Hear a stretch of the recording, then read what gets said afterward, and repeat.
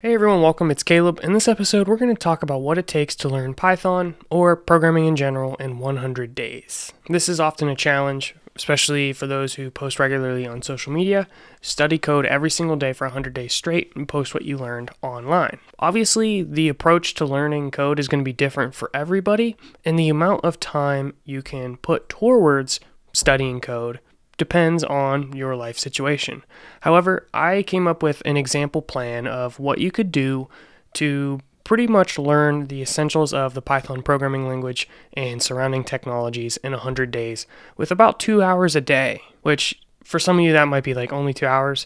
Well, you can of course study more than that.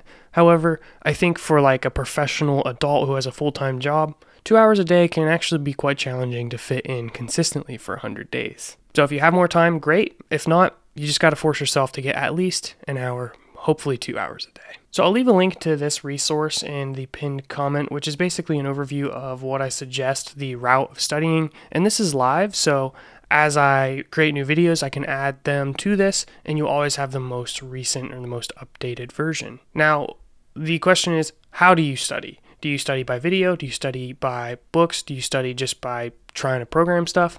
My personal opinion is that you should do a little bit of all of those. I generally learn best by watching some videos and then spending a significant more amount of time studying articles or just questions and answers on Stack Overflow. So my thought was, if I had an hour of video to watch, how long would it take me to watch that hour and study the material in depth? And I was thinking it'd probably take me 4 to 8 hours. Everybody learns at their own pace. I think I'm rather slow and I like to learn things in a little bit more depth than just rush through things. So I don't see any value in watching tutorials at double speed, because the part that takes the most time is the extra research and actually coding the stuff out, not just watching the content. So if 1 hour of training material takes, let's just go on the high end and say 8 hours of additional study to thoroughly understand that topic, and you're studying 2 hours a day for 100 days, you have 200 hours, which means you should be able to consume 25 hours of programming video and have an additional 175 hours of study based on whatever that video topic is about. And that study could be reading a book, or it could just be practicing examples or building your own application using those principles. So I think this is majority hands-on, and the video should be more of just a guide to get you where you're trying to go. So lately I've been focusing a lot on Python, and the majority of content here is Python, but I have 2 big Python videos on YouTube: the Beginner Python, which is 6 hours of content, and Python Programming, which is 7 hours of content. This will go through pretty much all the essentials of Python. Then I have additional content down here below, as well as some stuff that is not exactly Python related, but is still very valuable, such as Git and GitHub. And I've been adding a lot of new Python videos, so by the time you get this, there might be new content on here. But what exactly consists of 25 hours? My thoughts were that you could watch both of these videos, and then you can consider checking out my Python Bootcamp, which is about 10 hours of content, with the essential sections being the first 2 tiers here. So we have the 3-week Python Bootcamp, and then an additional web development and machine learning introduction.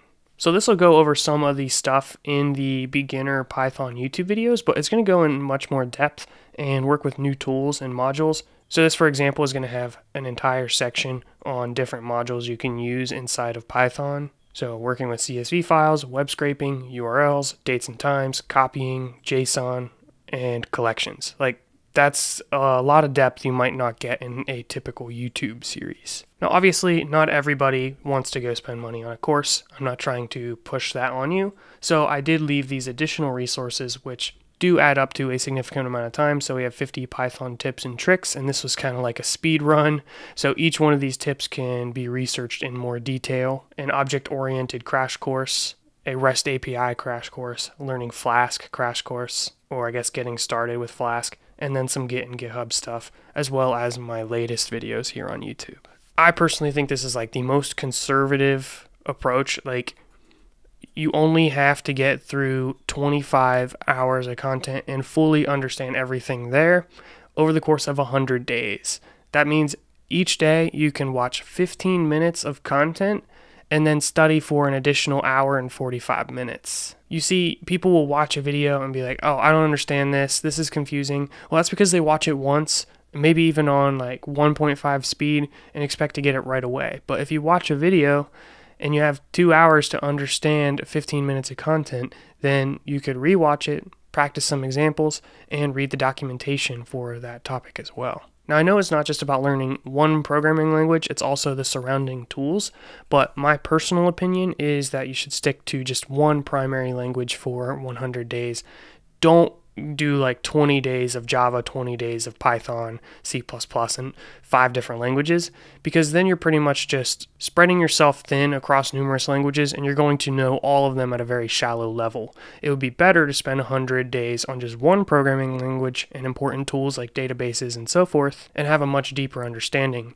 And that deeper understanding is going to be able to be moved over to other programming languages much easier than if you just know a bunch of them at a really shallow level. Like, do you really get a lot of value studying if statements 5 times in 5 different languages, when instead you could study 5 different topics at a deep level for one language, which most of those topics are going to move to other languages as well? So it's really about how you use your time, and that's why I don't think going through hundreds and hundreds of hours of videos is really the best route of doing this. It's more about taking the best approach, learning just what is important, but understanding that at a really deep level. So in that 25 hours of video, you can understand Python pretty well. You can have experience with editing tools like Visual Studio Code. You can have experience with multiple databases, working with SQL, APIs, creating a wrapper around an API for ease of use, like creating an SDK. You can have experience with functions, all the variations, object-oriented programming, collections and various algorithms, and probably a lot more. Now, when it comes to how you're actually going to ensure you're learning stuff, I think it's really important that you keep notes or a record of code somehow. So for example, just creating a repository on GitHub for all of your code, or keeping a notebook and writing down everything you learn, or being a little bit more public about it and saying what day you're on every single day for 100 days out on social media. And if you do that following any of my stuff, appreciate the tag and letting me know that you're learning from my content. So let me know what you think. Is this pace too slow? Is it too quick? I personally believe that you can go quicker than this if you really focus, but if you're a brand new beginner, I think it's better to spend more than enough time on a topic to thoroughly understand it. Again, I'll leave a link to those videos in the pinned comment down below. I'm sure there are plenty of resources out there to learn, but I think the most important thing is don't overwhelm yourself with too many resources. Stick to one path and work through it systematically over the course of 100 days. Thank you for watching, stay tuned, and I'll see you in the next episode. Peace out.